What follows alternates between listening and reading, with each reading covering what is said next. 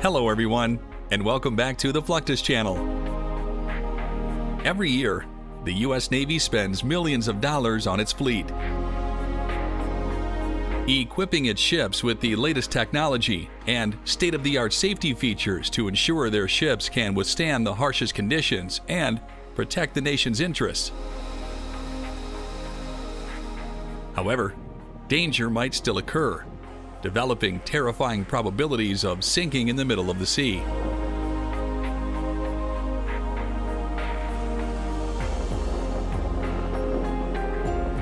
Several factors can contribute to the sinking of a naval vessel.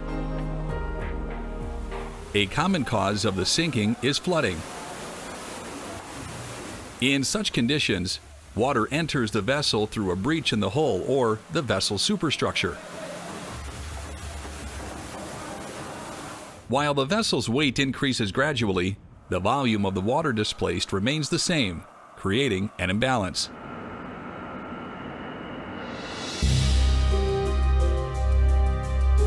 Missiles, collisions, leakages at the ballast tanks, malfunctioning of critical systems, poor weather conditions, or human error might also cause catastrophic scenarios.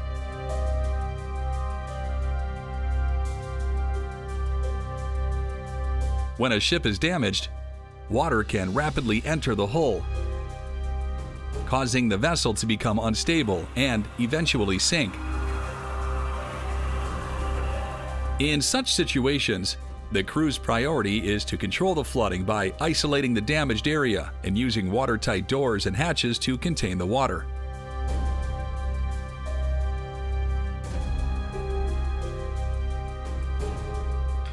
The crew also works to pump water out of the affected area, while balancing the ship's weight to prevent capsizing.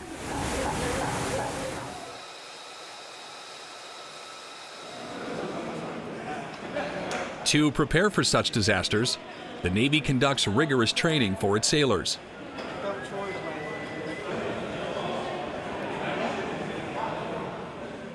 Flooding training is one typical exercise that sailors undergo to ensure their readiness in case flooding occurs.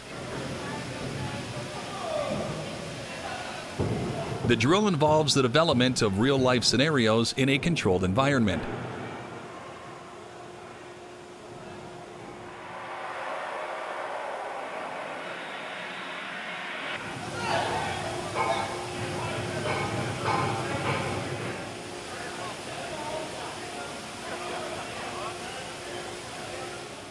During the exercise, sailors must first inform everyone about the risk, then close all water doors. The training also involves testing the evacuation plan.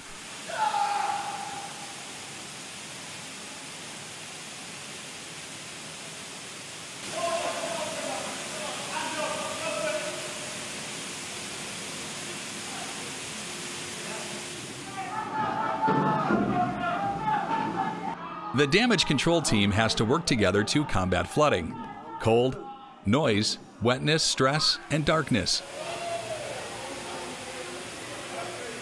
It's a real flooding environment that requires the team's speed and precision.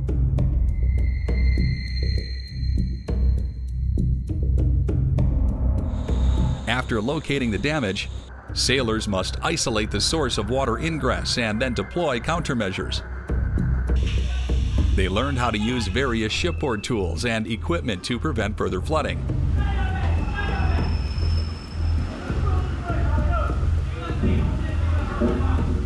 Such as shoring types,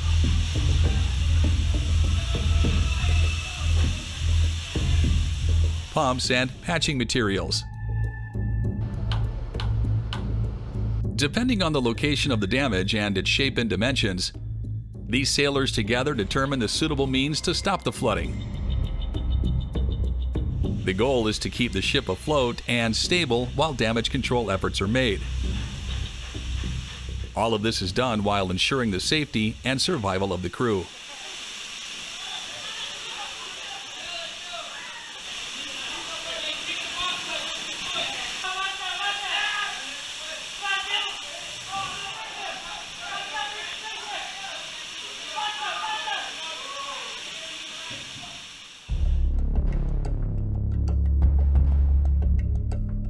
The Navy also employs various advanced technologies to prevent flooding and improve safety.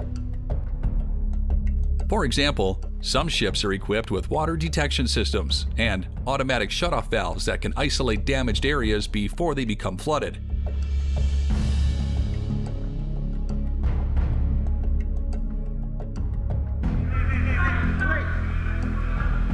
If the flooding cannot be controlled, the Navy must abandon the ship.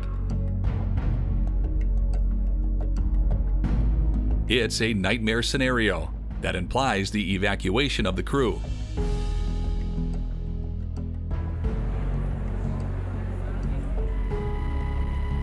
Each Navy ship is equipped with several life rafts, designed to be self-inflating, and can hold a specific number of people. The exact number of life rafts on a ship varies depending on the size and type of the vessel. However, Mark 7 and Mark 8 are the standard life rafts for the U.S. Navy. For instance, the Gerald R. Ford class aircraft carrier is equipped with 20-person Mark 8 life rafts.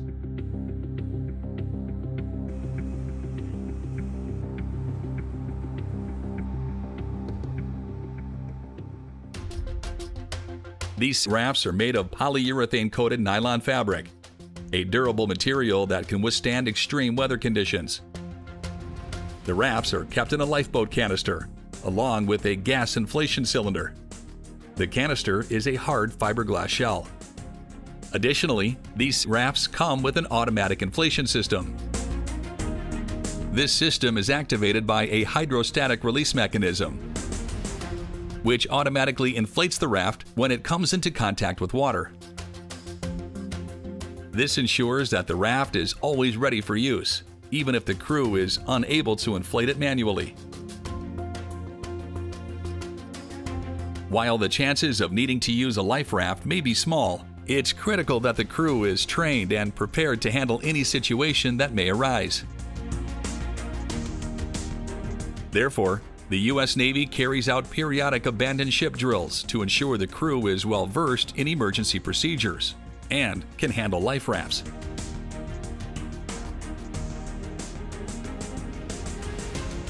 Abandoning the ship is an overwhelming moment for the crew, but for the U.S. Navy, the crew's lives are priceless.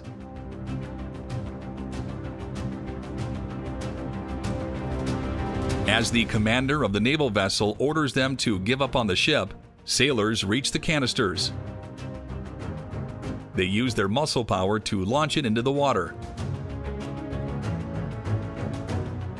Sailors are instructed to look forward and move away from the damaged ship to save their lives. Sailors jump from the ship deck into the water one by one, then swim toward the life rafts where their colleagues help them to get in.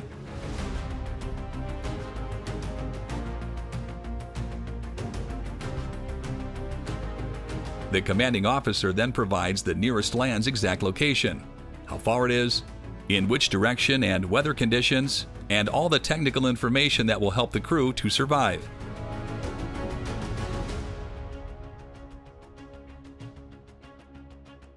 Besides life rafts deployment and evacuation, the drills test the recruit's physical ability, capacity to take orders, and capability to act under pressure.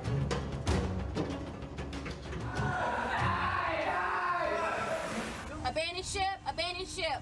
Nearest land bears. 270 degrees magnetic. Furthermore, the drills help identify any issues or areas for improvement in the emergency response plan, allowing the Navy to refine and improve its safety procedures continually.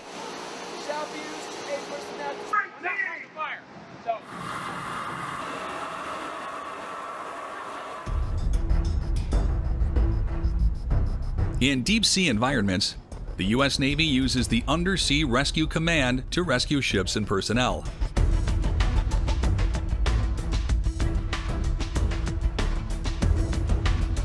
The URC is a specialized unit of the United States Navy that focuses on deep-sea search and rescue operations.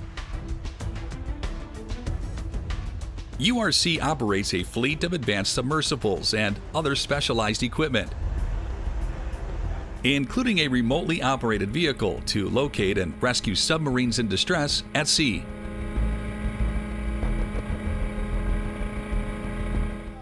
The URC is capable of conducting open-hatch rescue operations anywhere in the world, and they can do so within 96 hours. It can operate in Sea State 3 and down to a maximum depth of 2,000 feet of seawater. I read you Lima Charlie, over and out. The pressure here can crush light objects in a matter of seconds, which is why the URC is internally pressurized up to 5 atmospheres, making it perfect for the unique challenges of deep-sea rescue operations.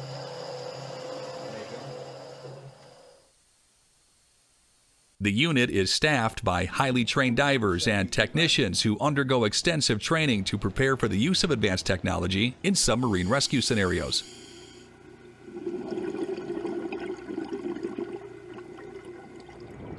In 2017, the U.S. Navy mobilized the Undersea Rescue Command to rescue the Argentine Navy submarine ARA San Juan in the South Atlantic.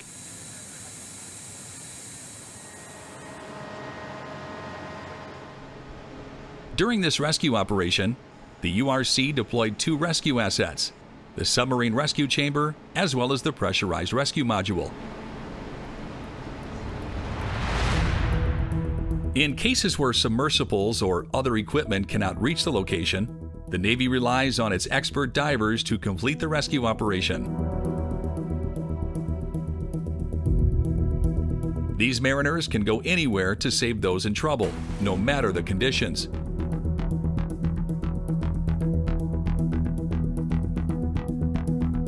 It is a highly risky job, and divers must navigate through potentially dangerous conditions, such as limited visibility, strong currents, and unpredictable marine life to reach and extract those needing rescue. Hence, the U.S. Navy regularly exercises to strengthen its capabilities. Divers train to employ the multiple tools and equipment needed to complete the rescue operation. To access the area rapidly, the Navy might use aircraft to launch divers from air to sea using parachutes.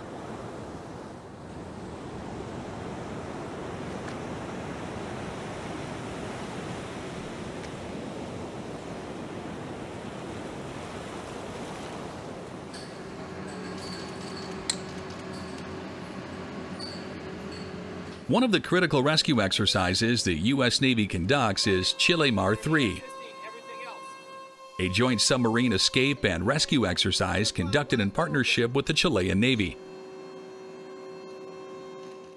The exercise helps ensure that the two navies are ready to respond quickly and effectively in the event of a submarine emergency. Hatch is open! During the training, the Navy's Deep Submergence Unit deployed a pressurized rescue module to simulate real-life rescue scenarios.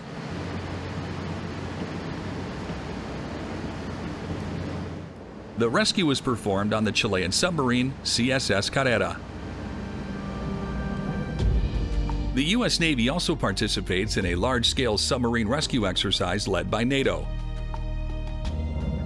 The collaborative training enhances the capabilities of the participating navies by deploying and testing the latest technology.